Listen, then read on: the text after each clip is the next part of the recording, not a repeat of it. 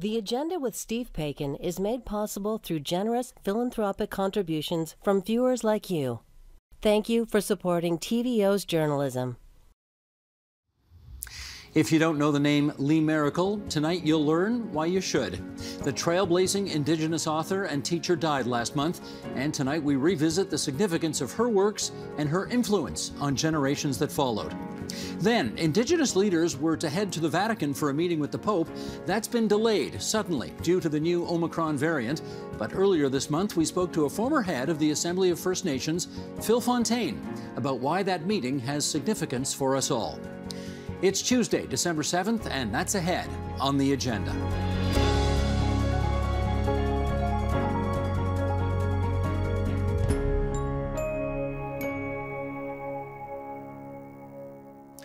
Few people leave the kind of legacy that award-winning writer, poet, mentor, and teacher Lee Maracle does. In addition to her many works of fiction and nonfiction, she cut the path for Indigenous writers and academics who would come after her. She stood up to the Canadian literary establishment to get her first book published in the mid-1970s, and never after shied away from exposing the grievous treatment of Indigenous people in this country. Her last novel was called Celia's Song. With us now to remember Lee Maracle, who died last month, we're joined in Sudbury, Ontario, by author and journalist Waubgeshig Bryce. His latest novel was called Moon of the Crusted Snow, and a sequel is currently in the works. And here in Ontario's capital city, Tanya Talega, author of Seven Fallen Feathers, which won the RBC Taylor Prize, and most recently, All Our Relations, which she delivered as the 2018 Massey Lectures. She's a columnist at the Globe and Mail. And playwright, novelist, journalist, and television scriptwriter Drew Hayden Taylor. His 35th book, a novel called Chasing Painted Horses, was just published this fall. You know, I better do a fact check on that. Are you working on 35 now, Drew, or was that number 35? I'm working on 35 right now. That was like 32, I think. Okay, either way, that's a ridiculous number, but good for you anyway.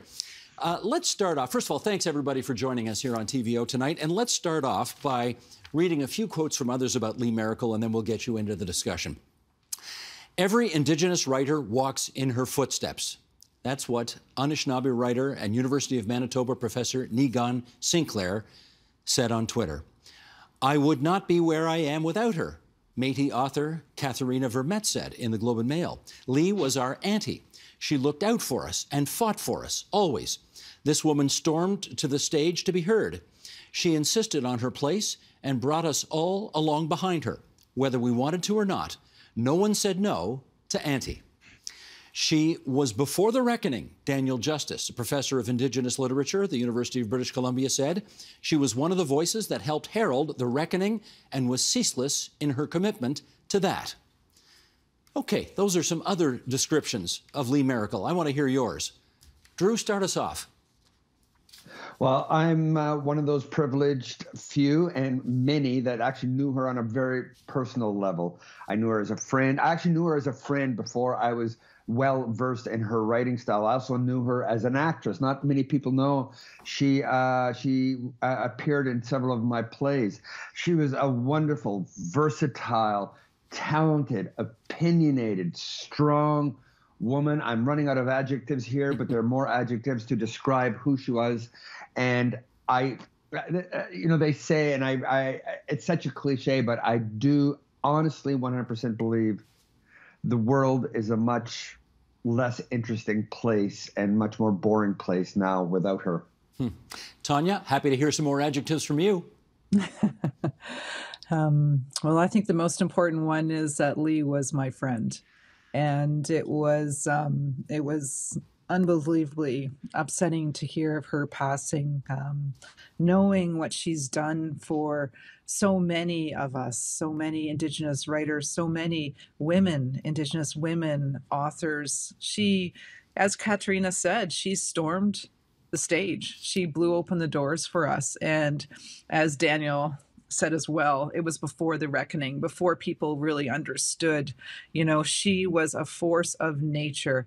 She could just the power of her words. I mean, if you've ever seen her speak, if you've ever seen her take on a question from somebody at the end of a speech, when someone asks something mildly racist, because we get that all the time as an Indigenous author, and you're standing, on a stage and someone asks something or says something, and she could bring someone down like nobody's business, but do it in a really thoughtful, smart, strong-handed way.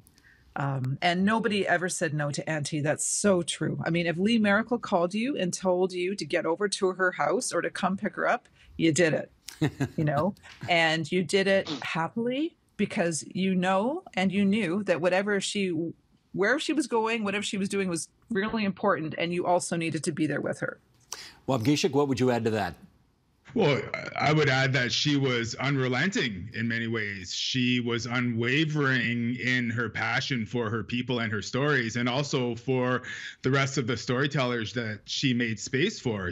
She was a massive presence in any room that she inhabited.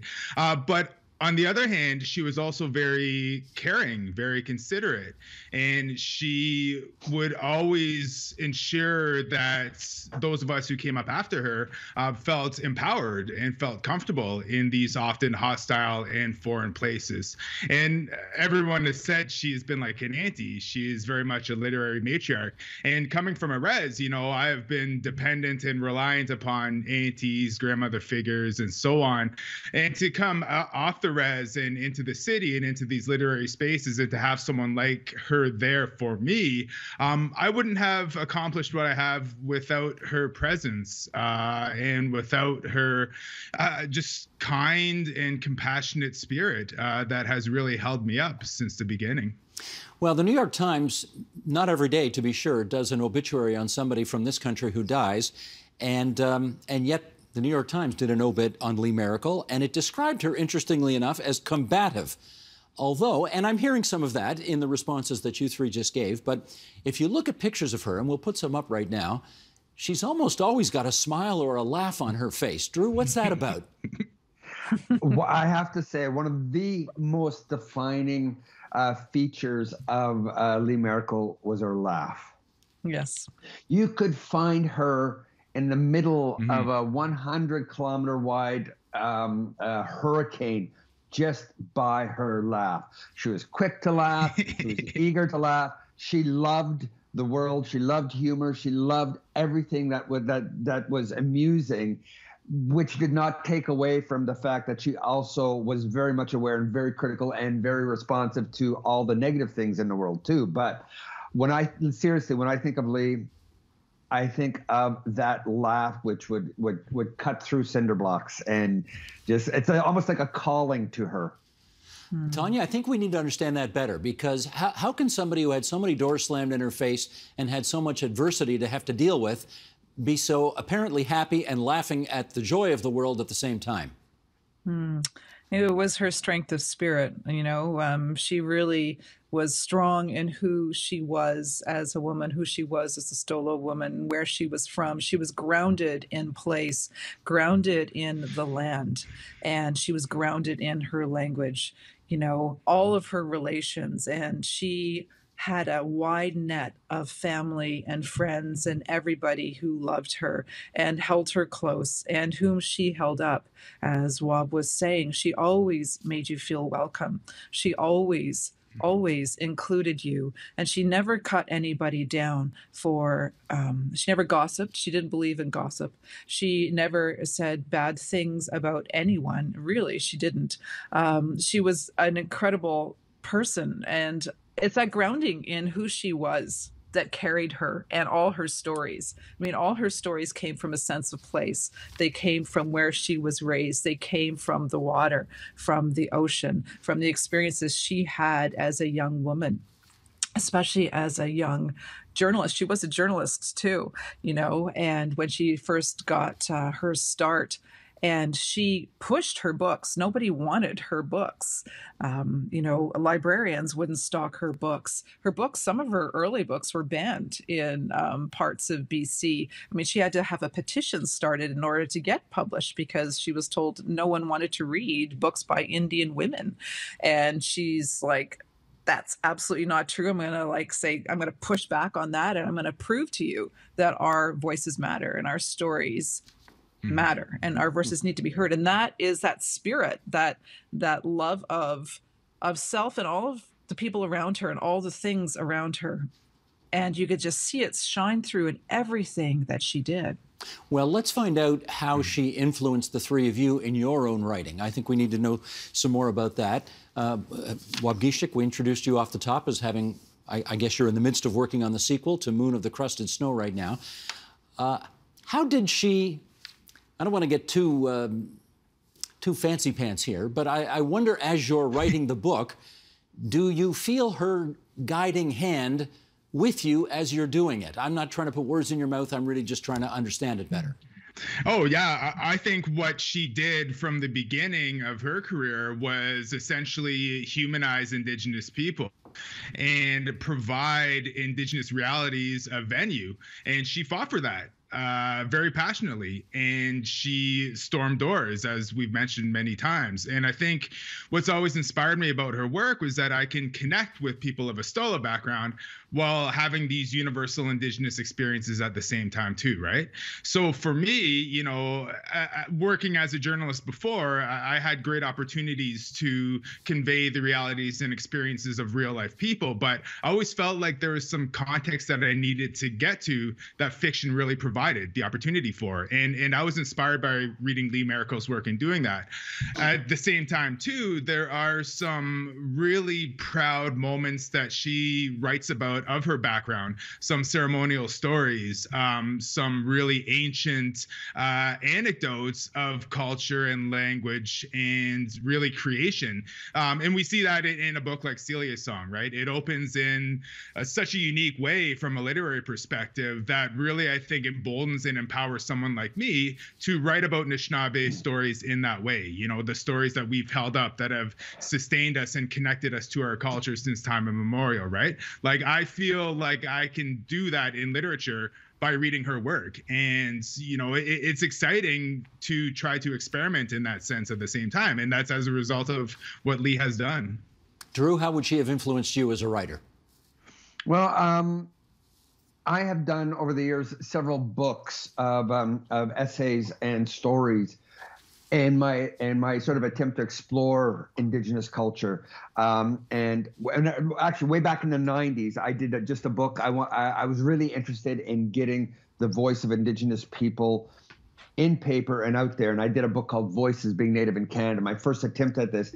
And the great and wonderful Lee Maracle, I was talking with her. She submitted a short story for nothing.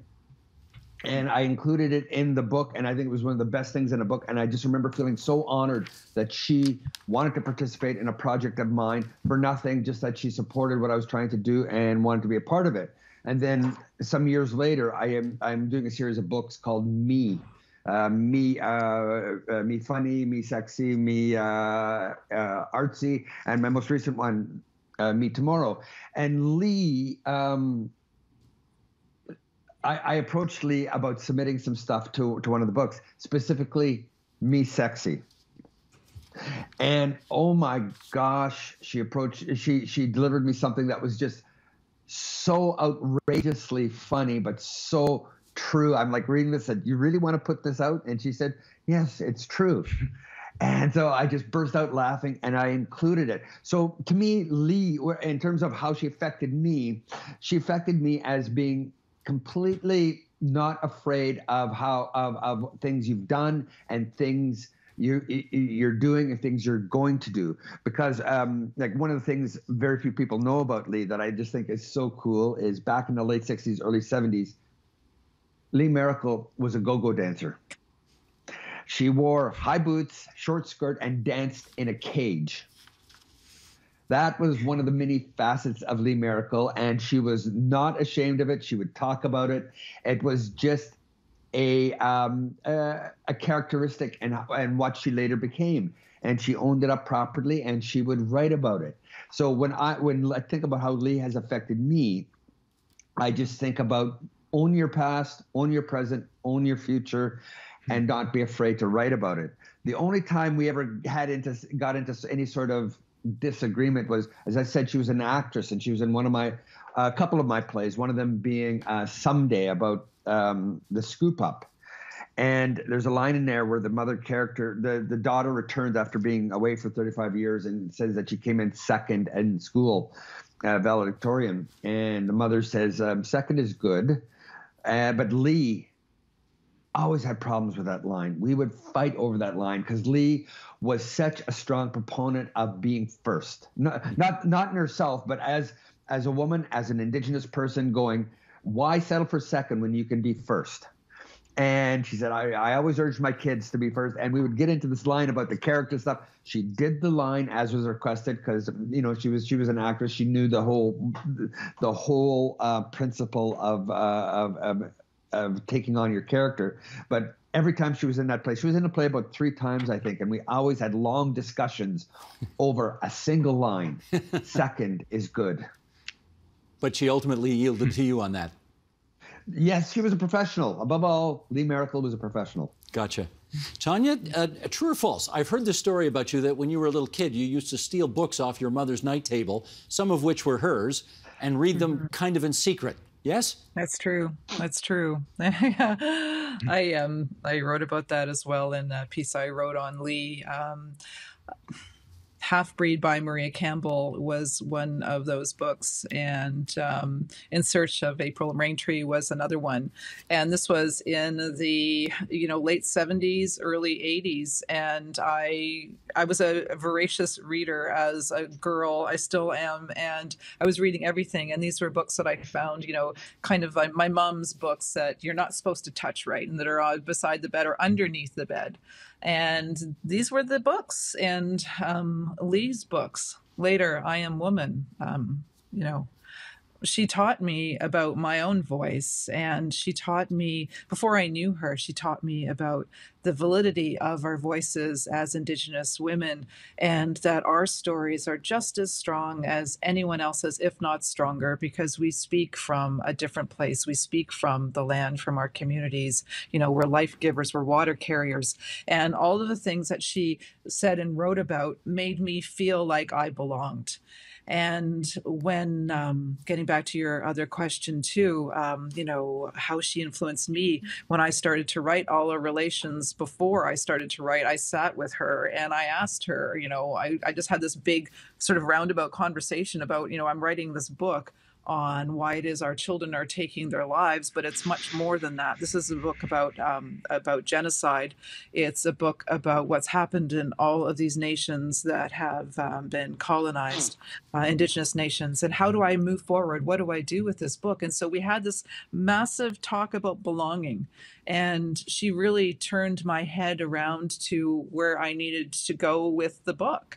And, I mentioned her in my acknowledgments, like right off the top. And I'll never forget sitting with her for hours talking about how to form that book. And I feel so incredibly lucky that I've had that experience and her guiding hand. And not just there too, I know that Wab and Drew have also had these experiences of traveling with her, of being with her at conferences, when we're all together.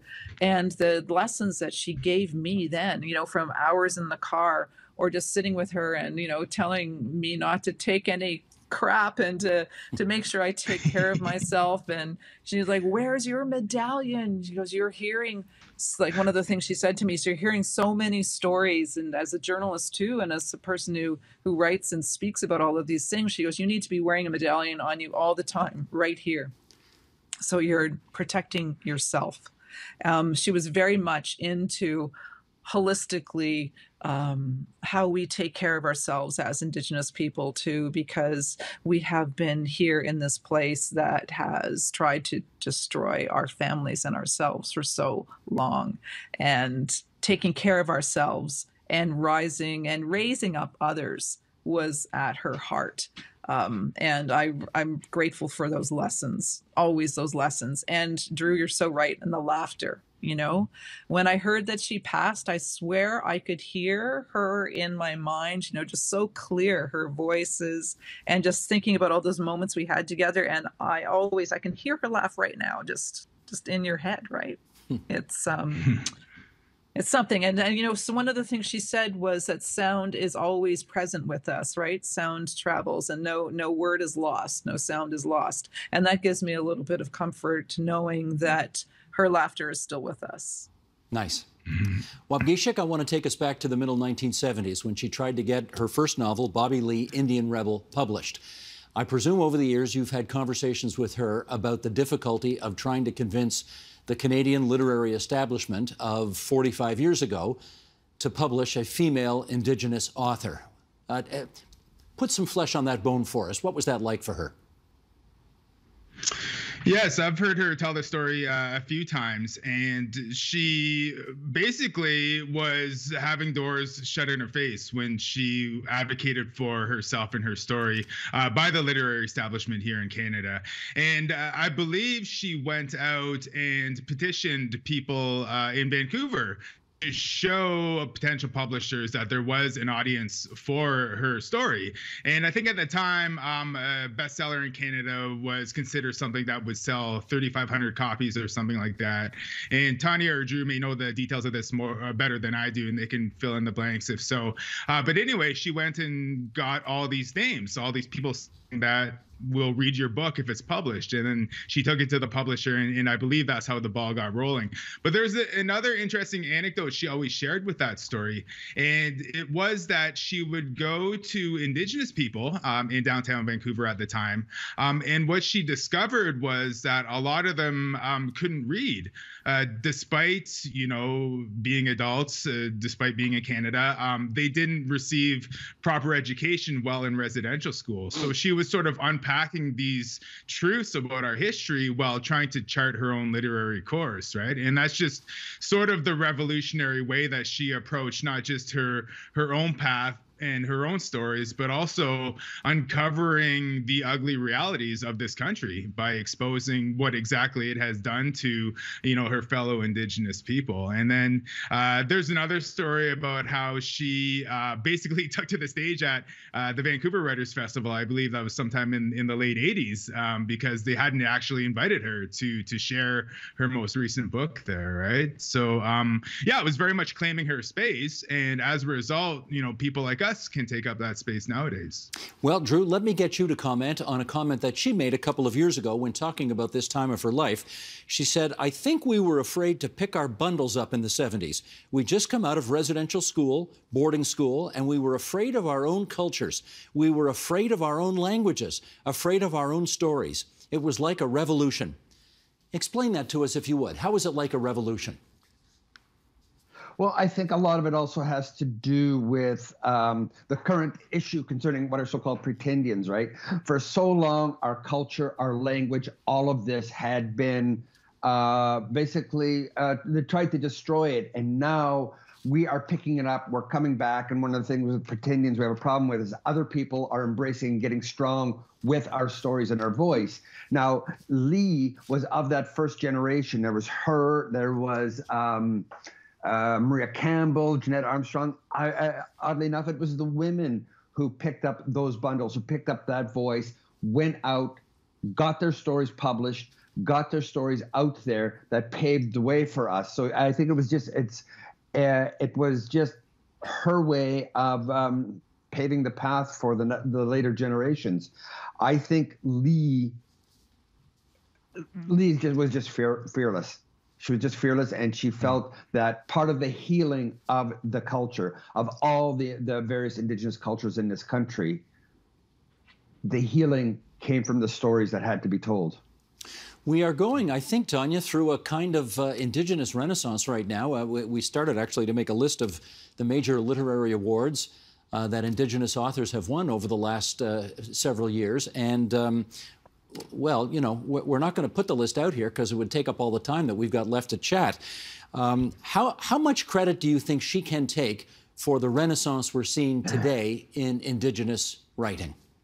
I appreciate that question. And I'm going to say to you that it is not a renaissance. We've always been here, and people are just listening now to our stories. I think that's what she would probably answer to that as well. That's a better way to put it. You're right. Yeah.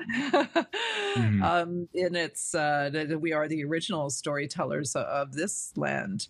And, I don't think that Canada really understands the mark that she made on this land and in this place, and setting the table for the rest of us and the entire country too. I mean, she sets out to try and explain to Canadians in conversations with Canadians, her book that she did a couple of years ago, all the questions that people are always asking her and are always asking all of us, questions about labor law, segregation, questions about assimilation, questions about why has this happened in this land, how could this possibly happen? And Canada never understood her. It's true. She had to storm a stage in order to get invited to, well, she wasn't invited to the Vancouver Writers Festival. She had to put herself out there, and she really did. And we all owe her so much to that.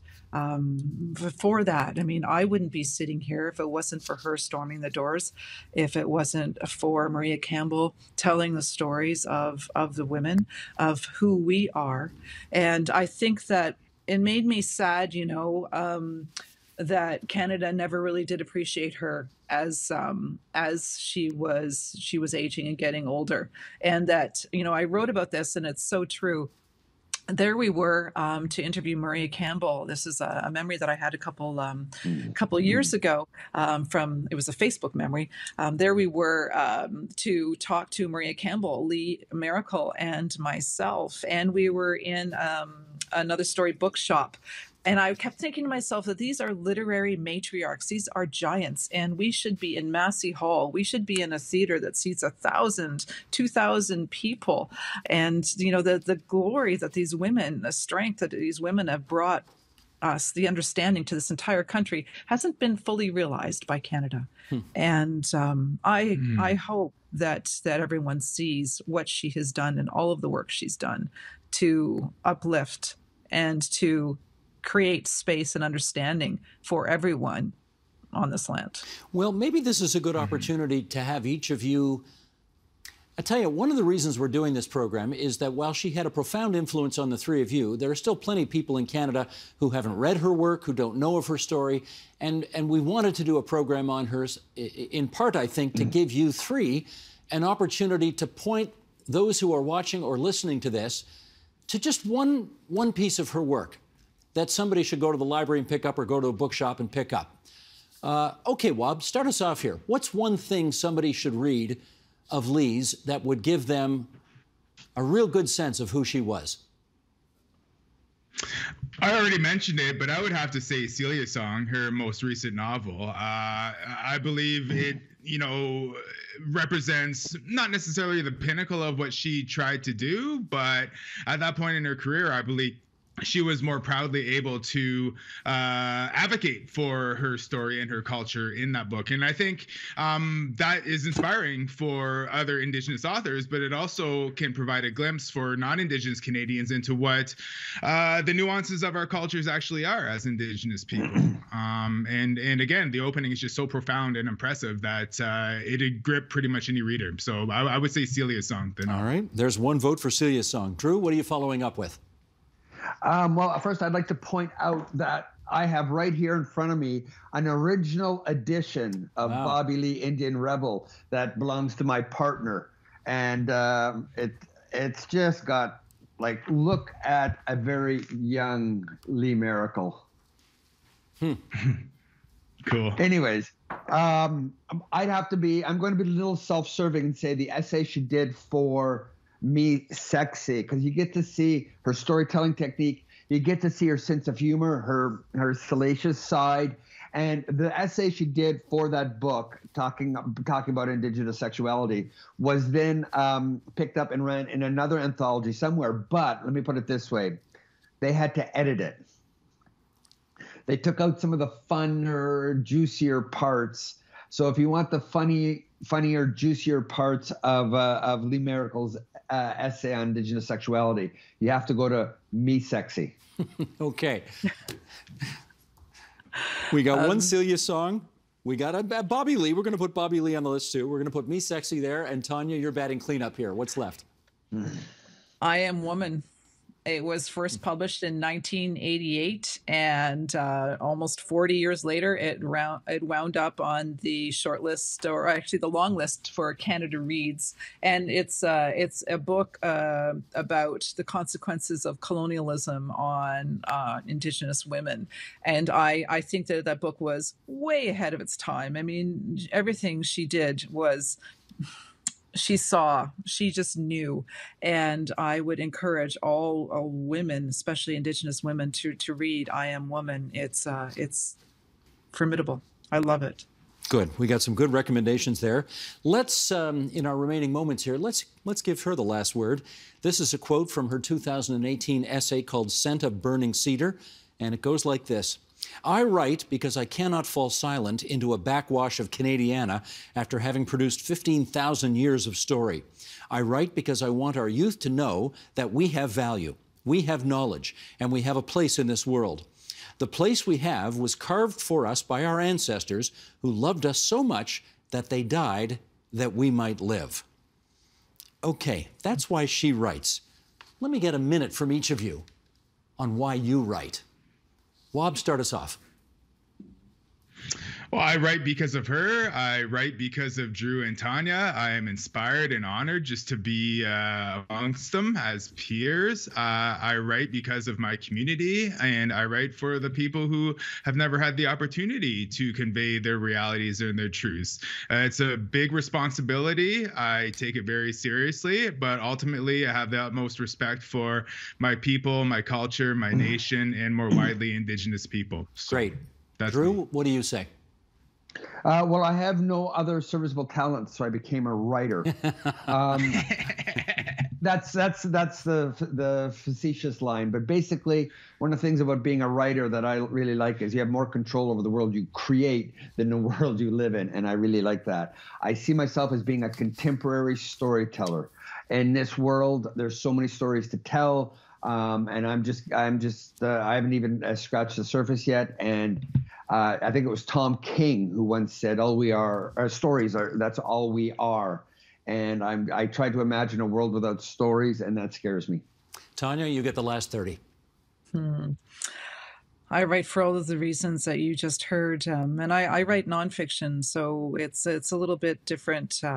I write for equity for our people. I believe that our stories will lead us forward, and our stories are, as you said, Drew, as Tom said, they are what we have. They are all we have, and we've had them for thousands of years.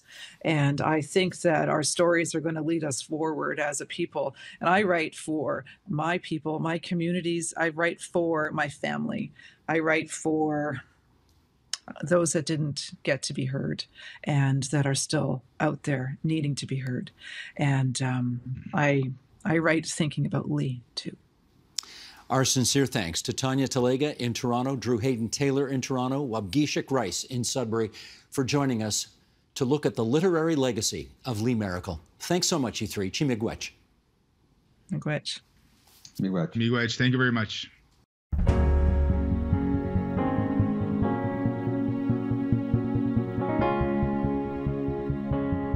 A meeting is scheduled to take place at the Vatican among First Nation, Inuit, and Métis delegates, as well as Canadian Catholic bishops, church officials, and ultimately Pope Francis. The impetus for this gathering is to address the legacy of Canada's residential school system and how the Catholic Church can make amends. Phil Fontaine is a former national chief of the Assembly of First Nations. He will be a member of that delegation, and he joins us now from Calgary, Alberta. Phil Fontaine, it's good to see you again. How are you doing? I'm well, thank you. Glad to hear it. You are part of, as we suggest, this delegation that's going to be having 4 days of talks at the Vatican with church leaders. What's on your agenda as you head towards those meetings? I think we have a common agenda.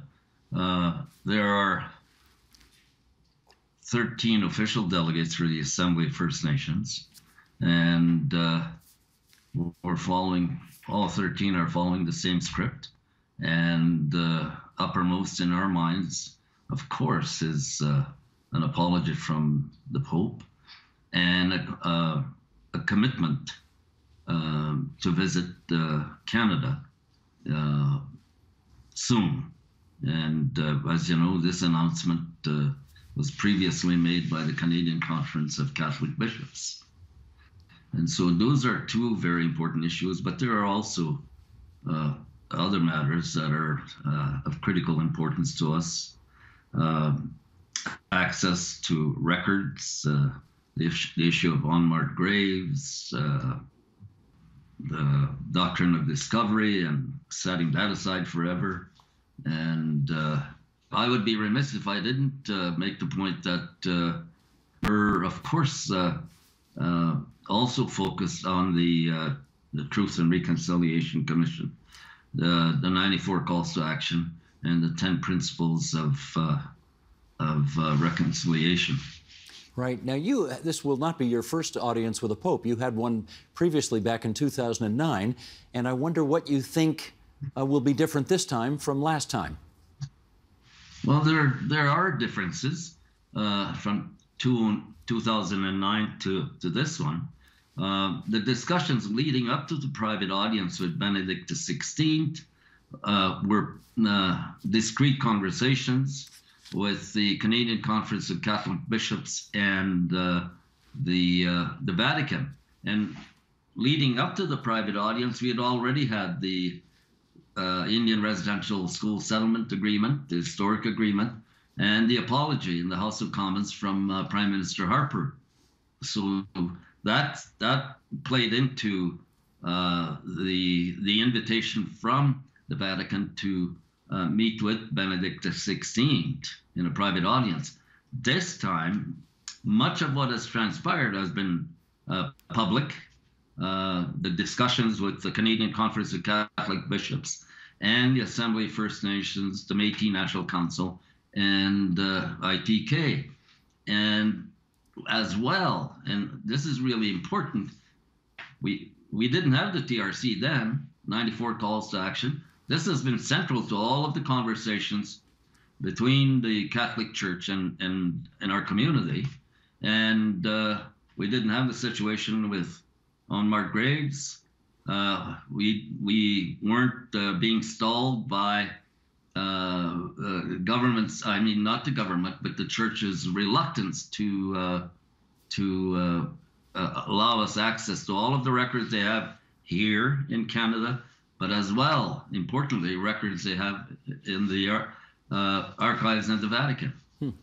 I want to read you and pick up on the comment you just made about the unmarked graves, because when Pope Francis first heard about this at the Kamloops Indian Residential School earlier this year, here's part of what he had to say. With sorrow, he said, I follow the news from Canada about the shocking discovery of the remains of 215 children, pupils at the Kamloops Indian Residential School in the province of British Columbia. I join the Canadian bishops and the whole Catholic Church in Canada in expressing my closeness to the Canadian people who have been traumatized by this shocking news. This sad discovery further heightens awareness of the pain and sufferings of the past. May the political and religious authorities in Canada continue to work together with determination to shed light on this sad event and humbly commit themselves to a path of healing and reconciliation. Now, having heard those comments, what do you think that portends for you? Well, that certainly wasn't an invitation to visit the Pope in Rome. Neither did it speak directly to the issue of an apology. And so things have changed. Incredible pressure from different quarters in Canadian society, pressing the Catholic Church, the Pope in particular, to apologize so that all Canadians can begin the process of reconciliation. Because reconciliation isn't just about us, the survivors. It's really a Canadian issue. And the apology would be very significantly important to get that process underway in a real way. Mr. Fontaine, I know you have talked about this before, so apologies for making you go down a road that is well traveled by you, but I know there will be people watching and listening right now who don't know that when you talk about residential schools, this is a very personal story for you. How old were you when you first attended a residential school? I was 6 when I entered, and I spent 10 years in 2 schools. residential schools. Where were those schools? One located on the reserve that I'm from, Sagging. It was called the Fort Alexander Indian Residential School. And another in Winnipeg called the Assiniboia High School. Did your parents have the option of sending you there? No, gosh, no. They didn't. They themselves had been students at the residential school. All my older siblings. Our grandmother on my father's side had been a student at the St. Boniface Industrial School. And no, there was little or no choice. In fact, my parents removed my brothers from the residential school for 1 year in protest for the treatment at the school. Eventually, they all returned, and I had my turn when I was 6, and my life for the next 10 years was about residential school. Do I infer from the name of those schools that they were run by the Catholic Church? They were run by the Oblate Fathers and Oblate Sisters in Fort Alexander, Oblate Fathers and Grey Nuns in Winnipeg. When you spoke to Pope Benedict back in 2009, did you raise your own personal experiences at residential schools with him? No, no, I didn't. It was more a general statement about the experience of the that was shared by many thousands of First Nations and other Indigenous peoples in residential schools and industrial schools, and what that meant to our people, and the consequences that we have been forced to live all these many years because the church, up until that point, had refused to acknowledge, at least through an apology, very importantly, that they were very directly responsible for what had transpired, keeping in mind that they didn't operate all the schools, but the largest percentage of Indian residential schools were operated by various Catholic orders in Canada. And when you put that information to him, what do you recall his reaction being? I thought he was sincere in his response to the statement that I had delivered to him. And he expressed sincere regrets for the abuse that had been inflicted on children, and he made the point very clearly that there was no place in the Catholic Church for such abuse. But he did not, if I recall this properly, he did not offer a formal apology. And I wonder what, in your mind, do you think has prohibited the Church from offering that apology that has been so sought after? You're right. He didn't apologize, but I wasn't going to leave the Vatican in despair, because I believe that the 2009 private audience with Benedict XVI, and given all of what has transpired since then, has led to this invitation from the Vatican and the Holy Father to visit in the next few days. And I think that's critically important. Where we take it from there, I mean, that's the important challenge that faces us. Because the apology is one thing. It's really important. The visit by the Holy Father to Canada is very important. If he combines the two, that would be, I think, monumental. And if he apologizes when we're in Rome, wonderful. But I would suggest that when he comes to Canada, he would reaffirm that apology on our lands, somewhere in Canada, for example, in Kamloops, with 215 unmarked graves, in Wanuskewin, Saskatchewan, Winnipeg, and other places. The tour has to be focused on First Nations lands, Métis territories, and Inuit communities. Let's go back to first principles here for a second, because whenever a formal, for example, an apology from a government comes forward, as the government of Canada did for Japanese Canadians interned during World War II, You know, there are people who say, look, this happened a long time ago. What's the value in these apologies? Do they really mean all that much at the end of the day? What's your response to that? Well, it's true. It happened a long time ago, but we still suffer the consequences. And we're not the only people that suffer. All Canadians suffer. And the point here is, for example, most Canadians were not aware of the residential school experience. It's the issue of unmarked graves seemed to grab the attention of all Canadians. So the point here is, the apology is yes to the people that attended residential schools, the survivors, but reconciliation is about all Canadians. And the apology will make it possible for all Canadians to join with us on a journey of reconciliation that has been described as a hill that we all have to climb. And we need all of the support that is possible. And there could be no greater expression than to have Pope Francis clearly articulate an apology to our people. Yes, and a commitment to reconciliation. I hear you. Let's clarify that while the Pope himself has not offered a formal apology, the Canadian Conference of Catholic Bishops did apologize a couple of months ago. And I just want to read an excerpt here from the Globe and Mail. This is from investigative reporter Tom Cardozo, who wrote the following. As part of the Indian Residential School Settlement Agreement reached in 2006, Christian denominations responsible for operating Canada's residential schools agreed to pay restitution. The Catholic Church, which operated roughly 60% of residential schools, had the largest set of financial commitments.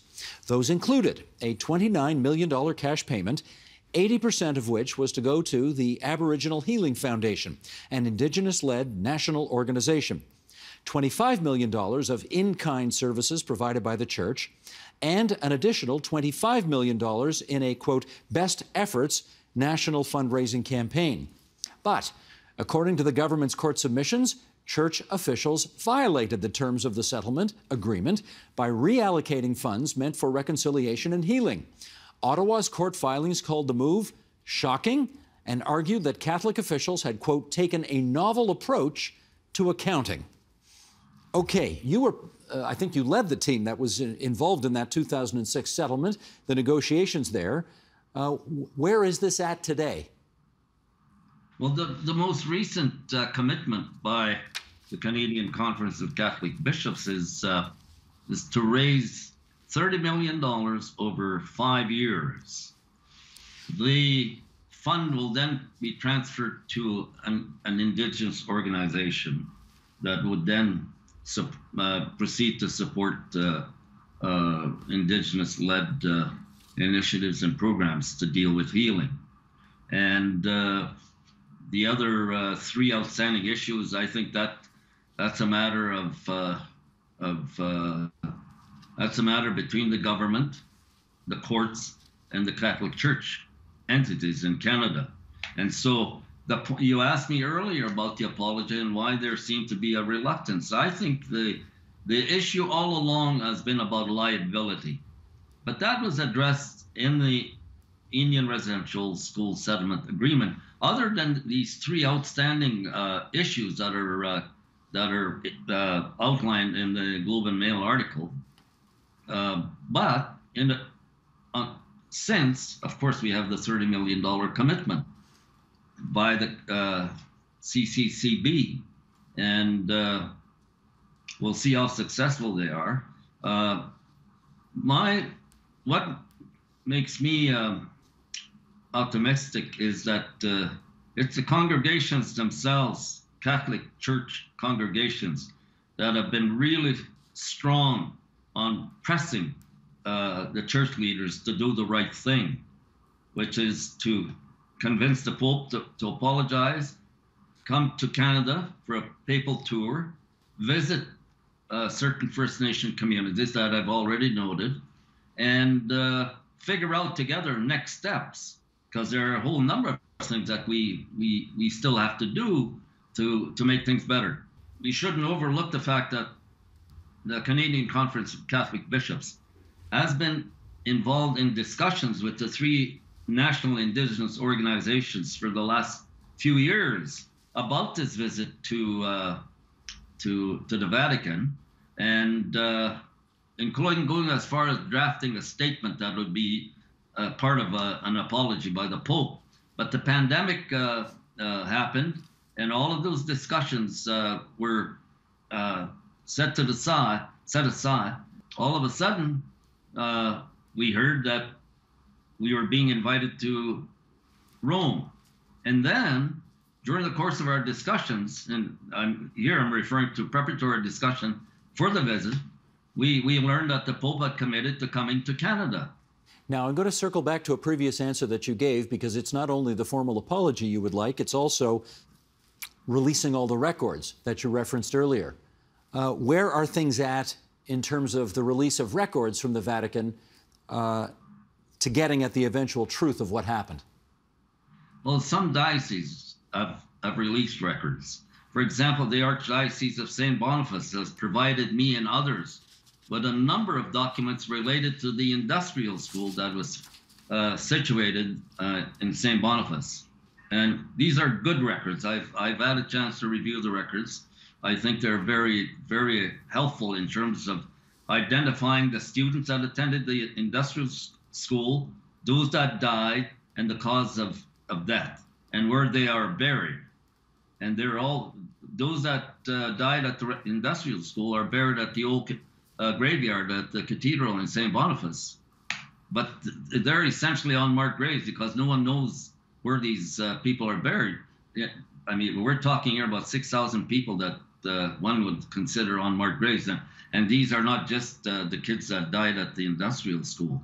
So really very important that we have access, full access to these records.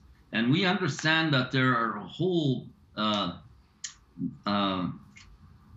all kinds of records at the Vatican archives, the secret archives as they've been called. And there are discussions ongoing that may result in the Vatican opening up these archives for researchers. The other thing I wanted to mention, I don't want to forget this, Steve, is that the church at their museum in Rome has a number of artifacts and exhibits, indigenous artifacts and exhibits. We've been reading about a kayak, an Inuit kayak. I saw that kayak when I was given a tour of the Vatican, and I saw magnificent pieces of artwork, masks, and mucklucks, and what have you, that are contained and have been held there at the Vatican Museum for years and years and years. I think we should begin discussions with the Vatican and church authorities in figuring out how we can have those artifacts returned to the rightful owners, and that is our people here in Canada. Mr. Fontaine, this may be a bit of an odd question, but I'm going to ask it anyway. You've been through a lot. Indigenous people in this country have been through a lot. Do you forgive them for what they did? If there's an apology, I think there has to be forgiveness on our side. I mean, for example, the Oblates apologized in 1969, other denominations did. And if it's a sincere, truthful apology, absolutely we should accept the apology, and we should forgive. Otherwise, we will never achieve true reconciliation. We can't go through all of our lives angry and bitter and unforgiving. I think we must be strong enough to forgive. Yes, it's too much of a burden to carry forever. But it has to start with an apology from them, in your view. Oh gosh, that's an argument that's been made over time, and I believe in it's an importance. But there's been important work that's been going on for a number of years now between the various Catholic Church entities and our people, and that goes for the other denominations that are designed to bring about reconciliation, that are about bringing out the truth, and these are really positive indications of a commitment on the part of the various denominations, including the Catholic Church, to learn from their mistakes and not to repeat those mistakes. Are there any guarantees in that regard? I don't think anyone can make that kind of guarantee, but we can express goodwill and good faith, the commitment to do the right thing. And just finally, how will you judge or determine whether the apology, if it comes, is in fact sincere? Well, that'll be up to each individual. I want to hear the words that clearly spells out the apology, and if that is what we are offered, then this becomes an incredible achievement. It's a wonderful moment for all of us, and it should be welcomed, not just by us, the official delegates, but our community, and in fact Canadians. The point I made earlier, reconciliation is all about Canadians, all Canadians, and so if we say yes, this was a sincere apology, then we should be able to get on with the work of reconciliation. Well, good luck with your meetings, and thanks for coming on to TVO tonight and talking to us about it.